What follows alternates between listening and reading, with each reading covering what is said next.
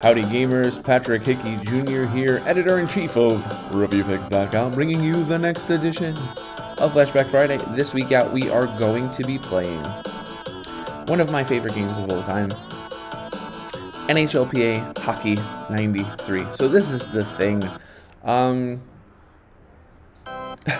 This is not the same game that was amazing on the Genesis. This is still a serviceable hockey game that, like, to the naked eye, plays very similar to the Genesis version. The Genesis version is far superior.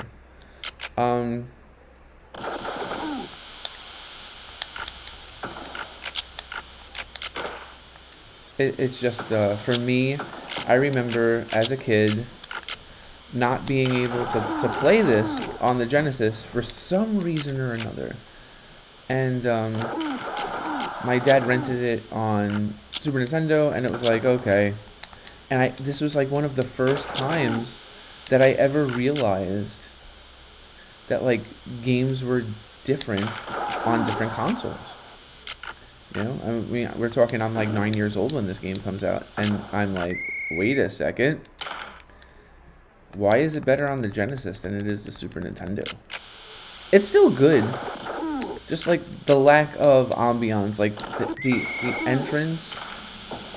Tomastin. I know every single player in this game. It's ridiculous. I've played this game probably over like 400 hours of my life.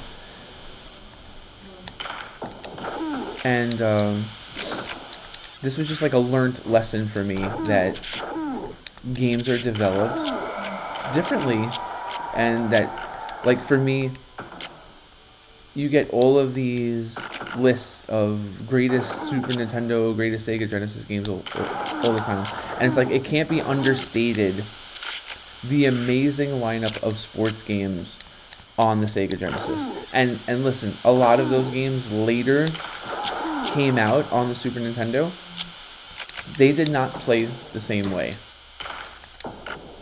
The frame rate, the resolution, they just, the feel wasn't exactly the same.